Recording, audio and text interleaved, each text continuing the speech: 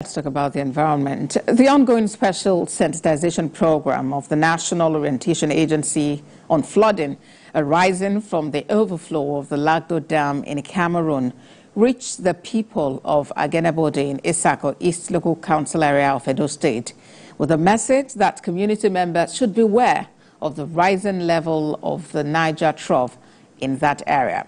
The agency's flood sensitization evaluation team, who arrived at the community, observed that the riverbank has moved more than 50 meters inwards towards the community market within the last 18 days.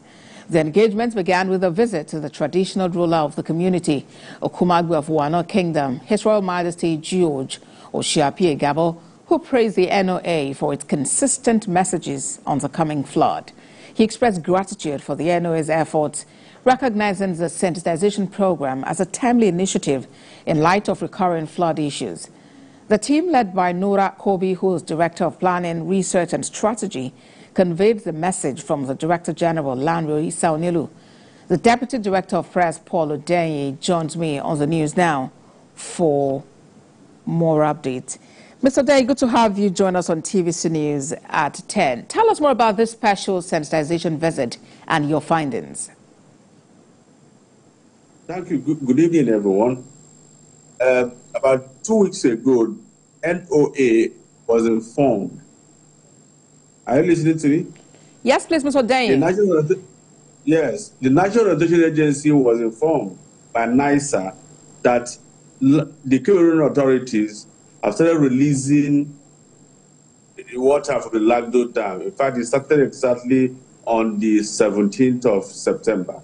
And so it became imperative that the agency go to work to sensitize Nigerians.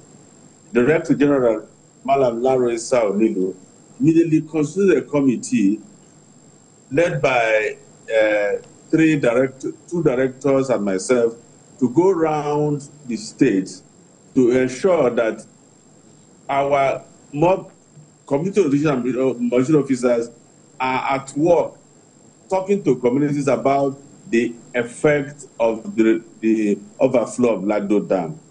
So far, we have been to Kogi State. Yesterday, we were in Edo State, and today we are in Delta State. The common thing we discovered was that some of these community members are looking at it as something that happens every year. And so they do not really think it's a threat. But that also what they discovered in Kogi, for instance, is that some of them are actually listening and to what the NOA is saying, that they must leave the community.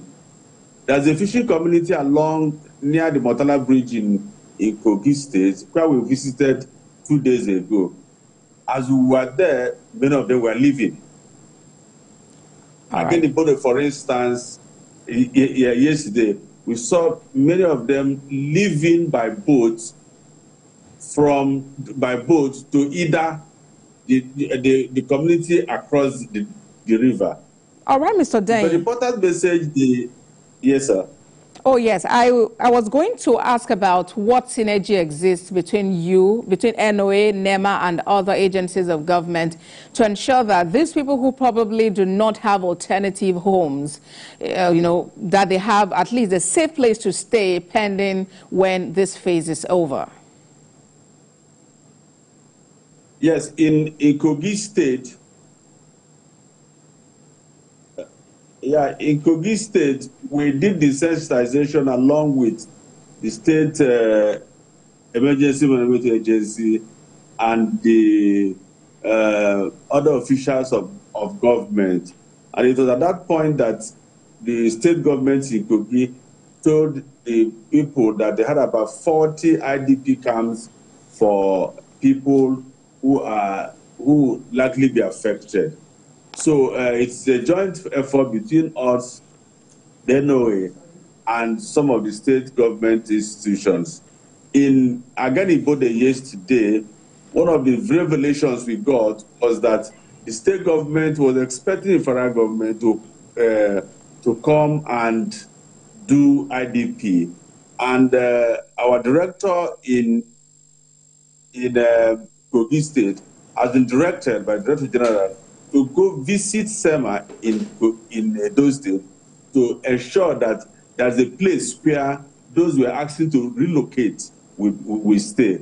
We were happy that in again in Bodo yesterday, the Director of Social Services was with us, and he explained some of the effort they are making to move people out of the area. All right, then.